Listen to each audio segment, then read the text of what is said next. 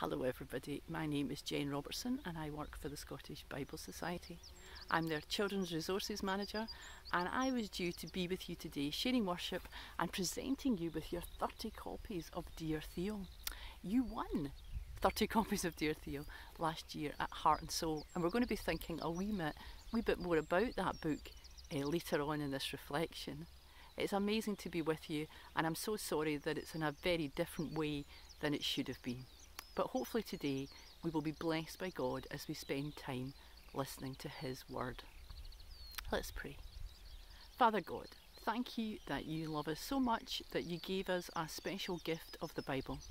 Thank you that in the Bible we find out what you're like, we find out how much you love us, and we discover the kind of people you want us to be. Be with us today and help us to come closer to you as we listen to your words. Amen. The Bible is an old book. The Bible can be a difficult book. And it's also a book that was written in a very different time and a very different place from the one that we find ourselves in. And although it was written for us, it wasn't written to us. And so we need help to read it, to understand it and to engage with it. And my job at the Scottish Bible Society is to help children, young people and all ages together get into the Bible, to understand it more, to have conversations about it and to make it more accessible. Last year we decided that we really wanted to hear from children and young people in Scotland about what they thought about the Bible. We wanted to know what helped them read it and what got in the way, what made it difficult. So we travelled around the country, we visited a number of churches and we spoke to small groups of children and young people aged from 8 to 14 about their experience of the Bible. And throughout those conversations in very diverse places in our country, we found 5 key themes that came out of the conversations with those young people. The first thing about the Bible is that it's not its size that often causes people problems. It's its format. The chapters, the verses, the columns, the small font. It makes it different from other books. Young people talked about how they read big books. They read Harry Potter, which were very long books, some of them. But the Bible was difficult because of its format, and it made them struggle to read it in the way they would read other books. Secondly, they struggled with issues in the Bible that seemed to them to clash with the culture in which they lived. Now, a number of years ago, this might have been theological questions or questions about God, but the questions these young people were asking were moral and ethical. And they needed spaces to have these conversations about the parts of the Bible that they just couldn't work out how that fitted in to life today. Thirdly, and very encouraging, was that for most of these young people, primary school had been a place where they really engaged with the Bible, mainly through their school chaplains. Fourthly, they really enjoyed visualisation of the Bible, illustrations, cartoons, pictures, videos, images. They really enhanced their understanding. And really, in a way, illustration is a form of translation. Around the world, the Bible has been translated into other languages, not the one that we speak, but into people's heart languages. And for these young people, part of their heart language seemed to be through image. And lastly, they needed intergenerational communities to understand the Bible. They needed parents, grandparents, youth workers, other members of the Christian community to sit down with and talk about the Bible together. It was delightful to hear these comments, and we wanted to hear them so that the things we produce would be more helpful to young people in our country. And Dear Theo, as I mentioned earlier, is one such product. Dear Theo is the books of Luke and Acts, both written by Luke. He says at the start, "I wanted to write to you, my dear friend Theophilus." Now, Theophilus means loved by God. We don't know if he was a real friend of Luke or if Luke meant all of us, because we're all loved by God. So that's why it's called Dear Theo. And in Dear Theo, we've used the New International Reader's Version. It has less complex sentences. It's a full translation of the Bible, but it just flows better. And as you'll see, there's no columns, there's no chapters, there's no verses. And there's some beautiful illustrations, but maybe not beautiful, quirky illustrations by Jason Ramasamy, which really help to open up the text. I've sat with young people who, when they've opened up Dear Theo, have said, "Wow, it's like reading an ordinary book. Is this really the Bible?" It's only part of the Bible, but it is the Bible. So we want Dear Theo to help people of all ages to be able to read the Bible in a way that they can understand. So today I want to read a bit from Luke, the book of Luke.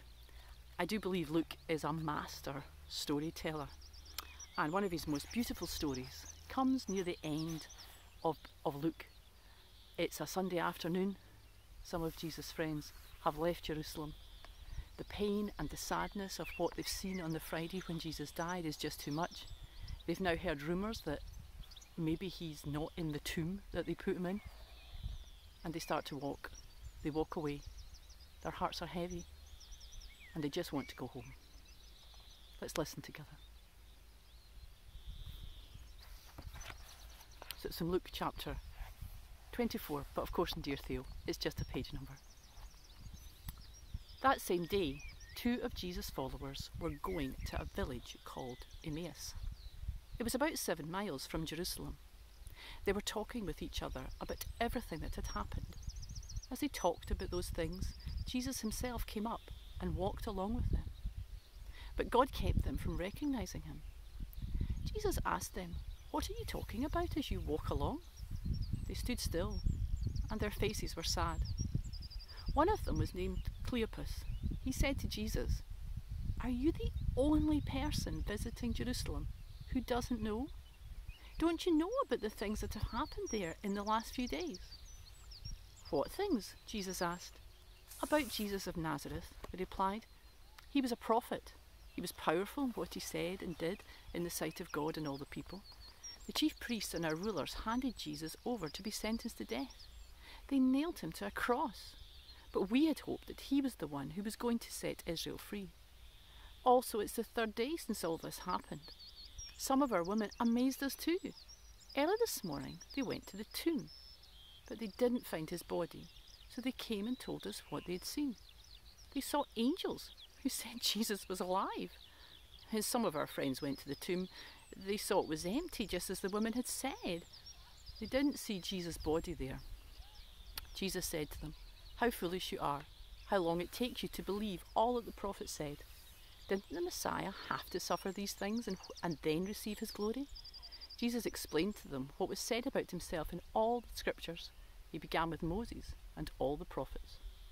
They approached the village where they were going. Jesus kept walking, as if he was going further. But they tried hard to keep him from leaving. They said, "Stay with us. It's nearly evening. The day is almost over." So he went in to stay with them. He joined them at the table, and he took bread and gave thanks. He broke it and began to give it to them. Their eyes were opened and they recognized him, but then he disappeared from their sight. They said to each other, "He explained to us what the scriptures meant. Weren't we excited as he talked with us on the road?" They got up and returned at once to Jerusalem. There they found the 11 disciples and those with them. They were all gathered together. They were saying, "It's true, the Lord has risen. He has appeared to Simon." Then the 2 of them told what had happened to them on the way. They told how they had recognized Jesus when he broke the bread. The beautiful story of the road to Emmaus. There's so many things in this story for us today. But the first thing is that these disciples were broken people. Their hearts were so heavy and they didn't know what the future held. And maybe for many of us in the situation we find ourselves in, that's how we feel today. Broken, heavy, sad, hopeless. But Jesus comes and he walks along beside them. And he doesn't right away tell them what to do or to change how they feel. He just listens. He listens to their stories and their situation. And then as he's listened, he begins to tell them another great story. Stories from the Old Testament that these people knew so well. They'd heard them all their lives. And Jesus begins to explain why all the terrible things had to happen, and why it was all part of God's plan, and that it wasn't the end. It was the start of something new and incredible and beyond their understanding. And as they listened to these words of Jesus, their hearts burned within them. Something was changing. Hope was visible again. Do we need to hear God's words today, this week? Let's do that. Let's open up the Bible and hear him speak. Maybe a dear Theo would help you do that. And this burning in their heart is so powerful that they don't want him to go. Don't go, Jesus. Don't go. Come in. They don't know it's Jesus at that point. And they invite him into their homes. Have we invited Jesus into our lives? Maybe not once, long ago. Maybe we did. But do we invite him every day? Do we need to invite him for the first time or the millionth time? Every day saying to him, come into my life, Jesus. Be part of what I'm doing. Don't leave me. And Jesus goes in and he sits down and he gives thanks for the food. And as he breaks the bread, they realise it's Jesus. He isn't dead. He's alive. And the first thing they want to do after he's disappeared is to go and tell other people this amazing good news. Who could we tell this week? Who can we ask and explain to that they too can know this amazing good news of Jesus, who walks with us, listens to us, gives us God's words of life, and comes in and is part of our life? Let's pray together. Father God, thank you for this beautiful story. Thank you for a story of broken people who met with you and heard from you, invited you into their lives, and then went and told others. Amen. So you can find out more about Dear Theo on our website, scottishbiblesociety.org. And when you're there, have a look around in the resources part, and we've written outlines which maybe are not for just now in the time we're in, but they're just ways of having conversations with people who are maybe younger than us about the stories in this incredible book. Who could you give a Dear Theo to?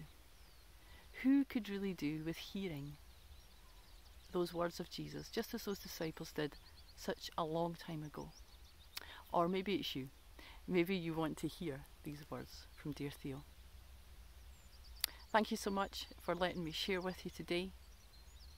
And I pray that we would all continue to know Jesus walking with us, and we would continue to invite him into our lives. I'm going to say the grace together. I'm going to do some actions that I often do when I'm with people of lots of ages when we do the grace. So I always do this. I say, may the grace of the Lord Jesus Christ, because grace is a gift, so we want to give that to each other. May the love of God, just give yourself a hug, because we're a bit short of hugs just now, aren't we? And the friendship of the Holy Spirit. So if you're with someone just now, hold their hands, or just hold your own hands and knowing that God is holding your hands. So let's do that together. May the grace of our Lord Jesus Christ, the love of God, and the friendship of the Holy Spirit be with us all. Amen.